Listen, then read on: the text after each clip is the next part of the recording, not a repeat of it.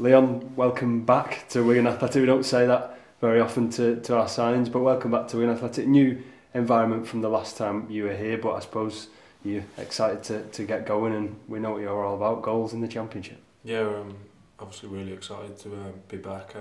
There's a few familiar faces from when I was here before, in terms of staff-wise, and I know a couple of the players, which will help me settle in well.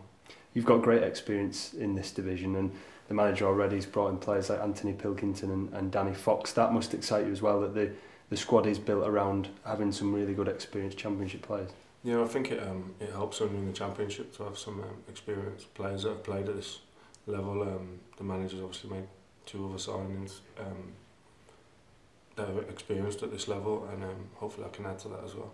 When you came into the club in 2015, obviously it was a difficult time, and the team was finding it tough around then. But since then, you've really got a great record goal scoring in this division, particularly last season with Sheffield United. Yeah, when I was here before, it was tough. The team was lingering at the wrong end of the table, and there was a quick turnaround in terms of management. And it was disappointing what happened, but since then obviously I've been at Sheffield United, and last season things went well for me and the team did really well. You've scored a great variety of goals since you've been at Sheffield United. When you watch back over those goals you scored last season and the 3 you've got this season, what would you say that even towards your mid-30s you've developed your game even more since you've been at Sheffield United, arriving back at Latics? Yeah, well, I think it was for myself last season, it was just a run of games, being trusted to play every week and to help the team score goals, helped some of the players that I played with at Sheffield United, made my life a lot easier as well. There's some good players there, and so it was I found it quite easy at times, and it was just a case of putting myself in the right positions and finishing the chances really. You were involved in the game against Latics at Bramall Lane. You'll know what this team's about and what the manager's about. What's he said to you? We had a little chat when I came in today, just about trying to help the team try and score goals, try and lead the line with the other strikers, and just to work hard and when given an opportunity to take it really.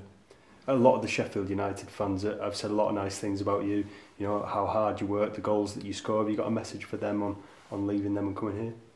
No, obviously from the first day that I arrived at Sheffield United, there was a bit of uncertainty about me going there, being an ex-Sheffield Wednesday player, but once the fans brought into me being there, they've been nothing but fantastic to me. Every game that I played there, they would always be singing and shouting and encouraging the team and myself, so I'd like to say thank you to them.